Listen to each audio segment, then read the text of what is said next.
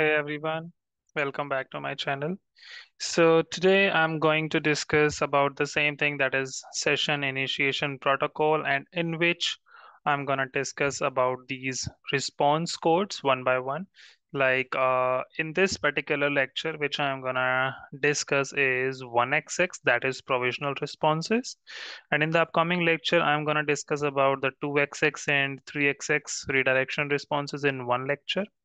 Then I'm going to discuss about 4xx request failure responses. This will be divided into three parts because we have so many 4xx failure responses, almost around 25 to 30 responses, which we need to discuss in 4xx. That's why I will divide this particular 4xx response code into three parts. Then we have these two things, 5xx server failure and the global failure. That too I'll combine in one video, right? So today I'm going to discuss about this main thing, that is 1xx provisional responses. We usually call it as informational responses as well, right? What that means is your server, that is your user agent server, who received this particular request. Let's say any server who received an invite request, right? It needs to be respond with something, right? Who received any request is performing some further action and it doesn't have a definitive response, then we will send this particular 1xx responses. So 1xx contains, there are so many things like 100 trying, 180 ringing. We will be discussing about this one by one. So let me open my I guess let me open my whiteboard and then I'll discuss about these one by one, right? So here you will be able to see we have, that is what we are going to discuss is 1xx, that is we can say provisional responses, right? So under this 1xx we will be having, the first one we are going to discuss about is 100 trying, right? And after 100 trying we have 180 ringing as well, right? These all are a part of 1xx provisional responses. And after that, we have 181 as well, where what we call it as call is being forwarded something, right? That is 181. Then after that, we will be discussing about 182 queued. And then last, we will be having 183 session progress, like, right? So these all five I'm gonna discuss today in this particular lecture, right? So before starting 100 trying, I hope everybody knows about 1xx provisional responses, why we are getting that. Like under 1xx we have multiples, but why we are getting this 1xx? Because as soon as we send something, like let's say I have sent an invite request, I should get something from you until a final response. Because if I do not receive anything from the server, then I would be thinking like my request is not reached at that particular server. Then I will send a re-invite, right? I will send an invite again, right? That is why we need these provisional responses, right? So in this one, usually a server will send 1xx response if it expects to take more than, we can say more than 200 millisecond to obtain a final response, right? Before, we can say 200 milliseconds until a final response, right? So if we know that it will be taking more than 200 milliseconds, then usually we send this 1xx provisional responses, right? Provisional, yes, provisional responses, right? So another thing here we need to note that these 1xx provisional responses are not transmitted reliably, right? These are not transmitted reliably. And these provisional responses, you are having 100 trying, 180 ringing, 181, 182, or 183. These may contains SDP messages as well, right? This may contain SDP messages as well. So the best example for this SDP message, we can say we have 183 session progress, or sometimes we are having SDP messages in 100 trying, sorry, 180 ringing as well, right? Another thing here we can discuss about this 1xx is that is PRAC. This is actually provisional acknowledgement, right? Provisional acknowledgement. Okay. So what is this prac? As soon as we send 100 trying, if we need a response from the client side, then usually we require this prac message from the user agent client. As soon as let's say I send an invite, I send a request to the user agent server. The server will respond with 100 trying or 180 ringing or 181 or 182 or 183, anything. Then if server says I need a prac message, that is provisional acknowledgement, right? So for that, I need to make changes in my, I can say the maybe gateway configuration, you can say prac enable, right? Or on the call manager, we have that rel 1xx options. We need to enable that. By default, it is disabled, but in that rel 1xx, that is actually in SIP security, SIP trunk security profile, right? So there, what you need to do, there are three options, right? Let me just write it down here so that maybe you can write it down. So rel 1xx, it contains first one is disabled option, right? After disable, we have something 1xx contains SDP. This is another option. And the third option is I believe something like enable for all 1xx messages, right? First one, you will be able to see the disable, that means prac is disabled. Another one, you will be able to see 1xx contains SDP. Third one, it will say maybe for all 1xx messages or enable for all 1xx messages, like this. You will be able to see these three options. If you enable this rel 1xx, let's say 1xx contains SDP. So as soon as you are getting a response, 100 trying, 180 ringing, or 181, 182, 183, anything, if it contains SDP, then user agent client will send you a provisional acknowledgement as well, right? That is the main purpose of this prac actually, right? So now let's discuss about this 100 trying, 180 ringing one by one. So first step is first provisional response I can say is 100 trying, right? So what is 100 trying? As soon as we send an invite 100 trying, we will receive the 100 trying from the server, right?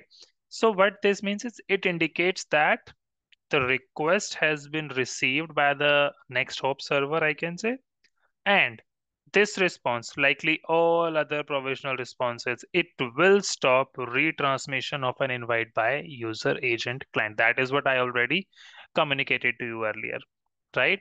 As soon as we get 100 trying, it will stop all the retransmission of an invite by user agent client. Mainly, we can say stops retransmission of an invite by user agent client. That is the main purpose for this one, that is 100 trying, right? Okay, maybe I can just change. Now the blue is good. Okay, so that is the purpose of main 100 trying, right? After that, after this 100 trying, we have 180 ringing, correct? So what this 180 ringing means, right? 180 ringing, let's say as soon as you send an invite, there will be 100 trying from the user agent server. That means it received the request. That means maybe it is sending an invite to other server, other proxy server and all. But then it will send the 180 ringing as well, right?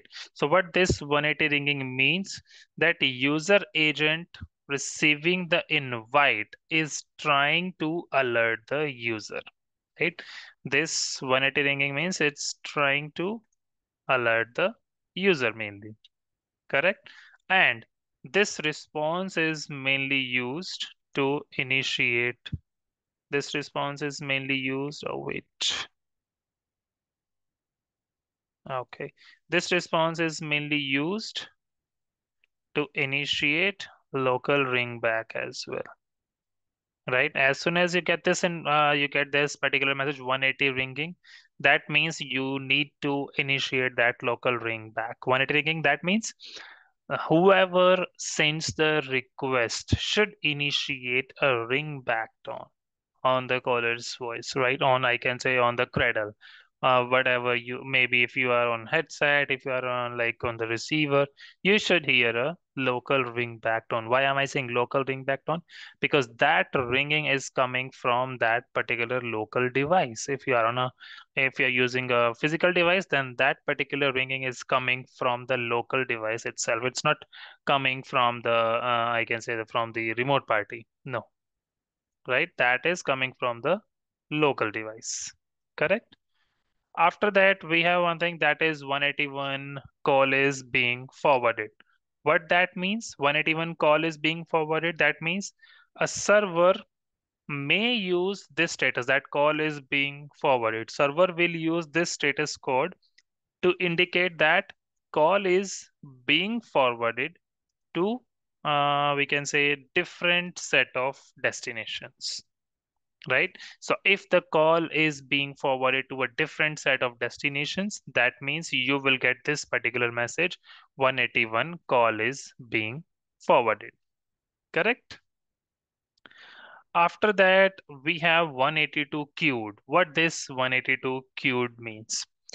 It means your called party mainly is unavailable, right? 182 queued is call party is unavailable, right? Or we can say, I can't say directly that is unavailable. We can say called party is temporarily unavailable. Correct? So in this case, I can't say directly, right? So this is like permanently unavailable. No, we can say called party is temporarily unavailable. That is why it says 182 queued message, right? But whenever I'm saying like call party is temporarily unavailable, but your server has decided to queue the call, that is why you receive this message. That is, you will be receiving this message 182 queued, right? Call party is temporarily unavailable, but the server has already decided itself to queue the call rather than reject it.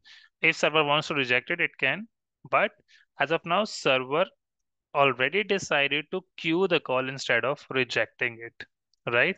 And once it queues the call, that means whenever that particular server is available, or I can say whenever that call becomes available, server becomes available, anything, whenever it becomes available, it will return the appropriate final status of that particular thing, right?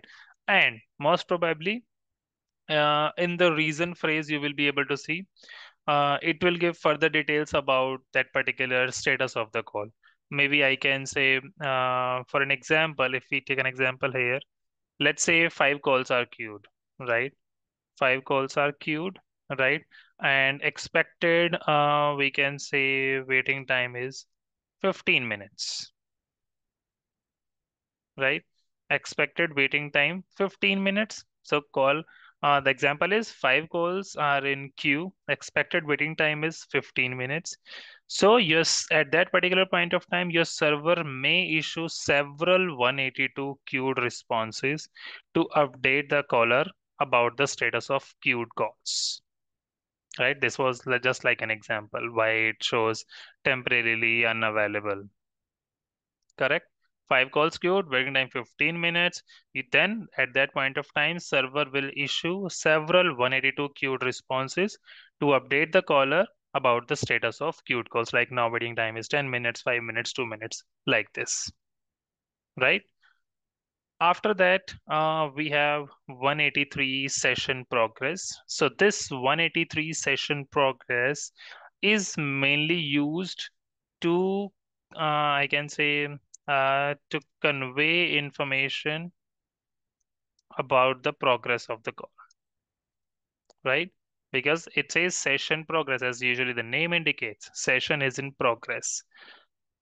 183 session progress, it will usually convey information about the progress of the call.